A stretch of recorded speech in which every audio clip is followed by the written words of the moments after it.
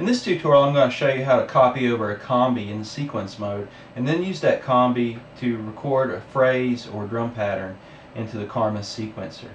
First off, I'm going to go ahead and dial in a combi that has some interesting drum beats and associated accent sounds with it.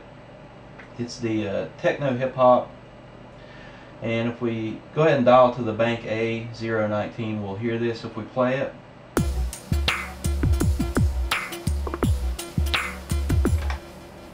You can just toggle the on-off button over here whenever you want to disable that pattern from being played whenever you press the keys.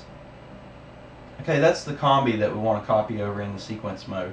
When we have it pre-selected here, when we toggle back over in the sequence mode and use the copy from combi utility using the F8 button to navigate to the utilities menu and then go into copy from combi, if we press F8 for OK here, it's going to have A19 pre-selected in there. But remember that we can dial to any combi that we like from this portion of the menu as well.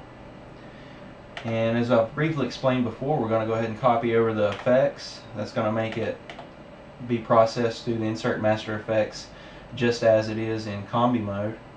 And we're going to go ahead and check the multi-record standby option.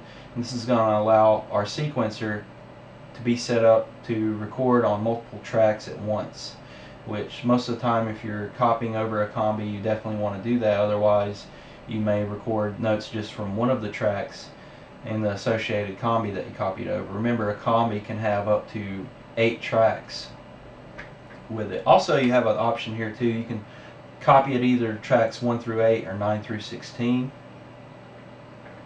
Okay, then we're going to press the F8 button for OK.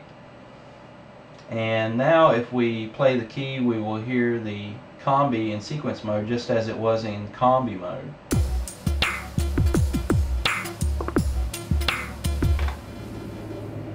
I'm going to go ahead and cut that back off. Remember to go ahead and turn that back on too, so the pattern will be able to be played whenever you initiate the recording, which I'm going to do right now. All we're going to do is, first I want to point out under the Preferences tab under F6, again, multi-record is selected, and I want to explain what's happening with the metronome here as well. It's default set to be a pre-count of 2, which means it's going to play for 2 measures before the recording actually starts. So from the sequencer here, to do a real-time recording of this combi, the first thing we're going to do is press the record right button, and it's going to be more or less like a standby. We're going to hear the metronome ticking, but until I press the stop start button, it's not going to record quite just yet. So after you press the stop start button, then you're going to get that 2 count on the measure for the metronome, and then just press the key and record. When you're finished, press the stop start button to stop the recording.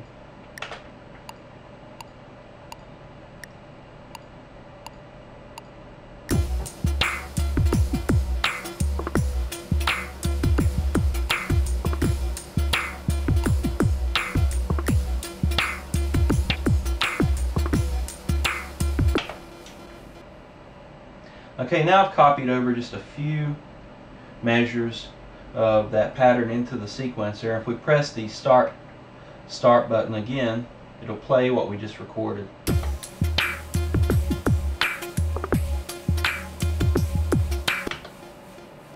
We can press the locate button to back up to the beginning of the song again.